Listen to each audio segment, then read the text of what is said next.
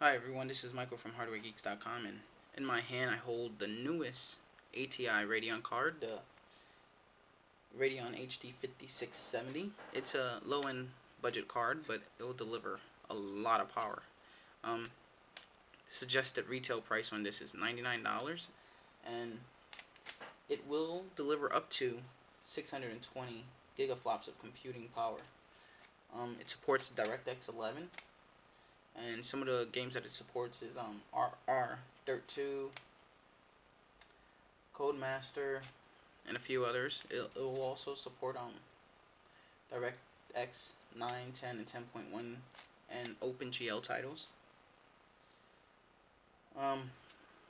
For $100, this is pretty much the best video card you can get. I mean, there's no other video card that will offer this the power that this one offers for $100. I mean, prove me wrong. I mean, I don't think there's any other card out there that will deliver up to 620 gigaflops of processing power, computing power on a $100 video card.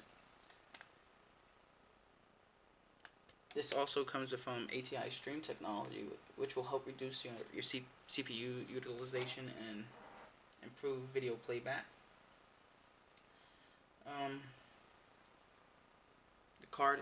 The card was announced today, the 14th of January, and it should work with Windows 7. As I've installed it on Windows 7 and it worked fine. It also worked on Windows Vista and XP.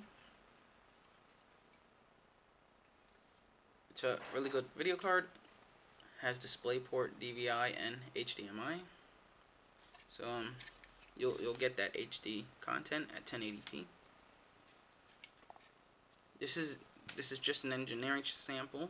So the final version and the version that are made by the various manufacturers will definitely look different.